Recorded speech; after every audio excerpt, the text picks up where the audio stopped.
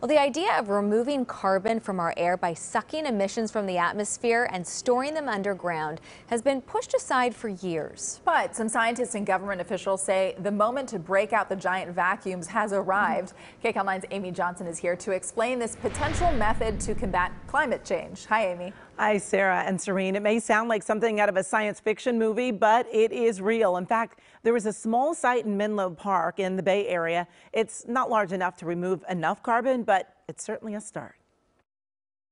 Using a huge vacuum to pull carbon dioxide or CO2 from the air seems like a futuristic goal, but the future is here. Well, it actually exists. There's a company in Switzerland called Climeworks, and there's one in British Columbia.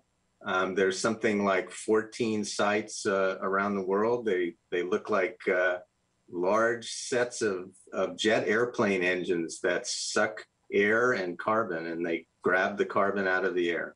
Ken Alex is the director of Project Climate at the Center for Law, Energy, and Environment at UC Berkeley. He joined us by Zoom, and I asked him if this can really work. Right now, the largest one of these takes out about 4,000 tons a year.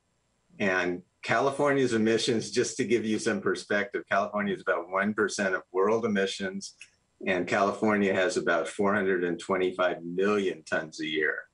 So the scale of this has to be significantly larger than it is now to make a big difference. Cost is a big factor, but many hope the price will come down just like it did for solar panels and electric cars because the need is so great. I'm very optimistic that this is going to happen. Rajinder Sahota is the Deputy Executive Officer for Climate Change and Research at the California Air Resources Board. She's not only optimistic that it's going to happen, she expects the investment to happen this decade. So we as a state are actually geologically set up very well for not just pulling carbon out of the atmosphere, but then also storing it permanently underground. Now, the carbon can be used to make a number of items, including plastic and fuel. Elon Musk is even holding a contest to get more ideas about carbon removal. The top prize, $100 million. Wow. A lot of money for a good idea. Yes, certainly that is going to provide some motivation, I can only imagine.